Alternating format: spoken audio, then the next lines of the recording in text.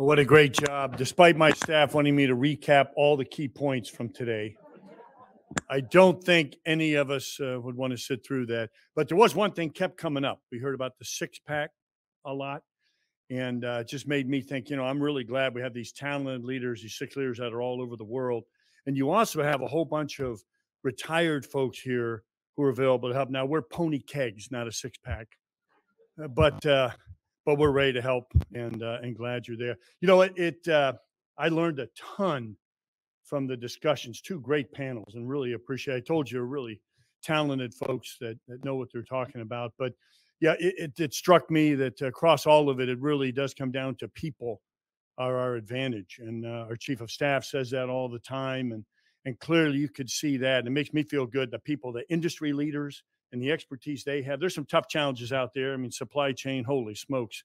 Good luck solving that quickly, but we're going to solve it because we have the talent out there and credible leaders that can get there. And then the military, when you look at the leadership we have, it just makes me feel good as an old guy. We're in good hands, and they're going to get us there. So challenges out there, but boy, great discussion. And it's great to be back and talking aviation. And again, thanks, Mac, to you and your team. And I look forward to participating in those events, except the run. We're not participating in the run. Everything else will be there.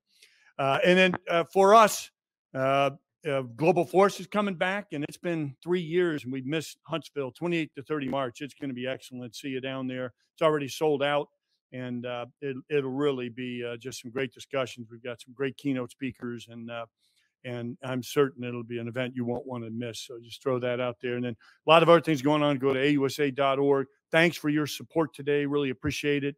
And again, it's just makes you feel good.